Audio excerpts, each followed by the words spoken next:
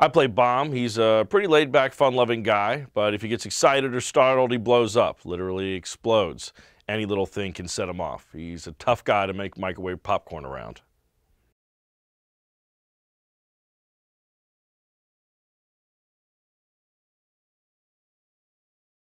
The thing about Bomb is that he tries to hold back so much that he's constantly full and on the verge of exploding.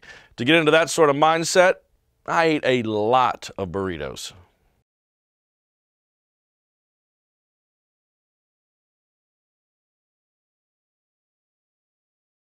And the movie's about an island of birds that gets overrun by an army of pigs. And a group of misfit birds decides to say, we're not going to take it anymore. And then they do something about it. Obviously, they don't just say, we're not going to take it and go for a jog. I mean, that would be kind of a weird movie.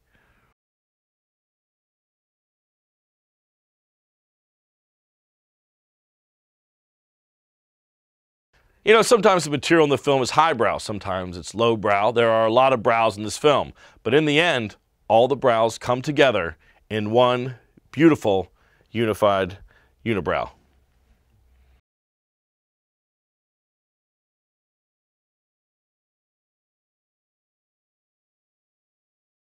You know, in a live-action film, I usually have to work out and get my whole body in shape before we shoot. Now, the great thing about an animated movie is the only thing I have to keep in shape is my voice, my pipes. My voice is super ripped right now. Hey, did you like that video? Well, I've got some movie trivia for you. Did you know that, like Facebook, Star Wars was originally prefixed by the definite article the? Much cleaner without it, don't you think? For this and more movie facts, click on more videos, or for more trailers, click on the playlist.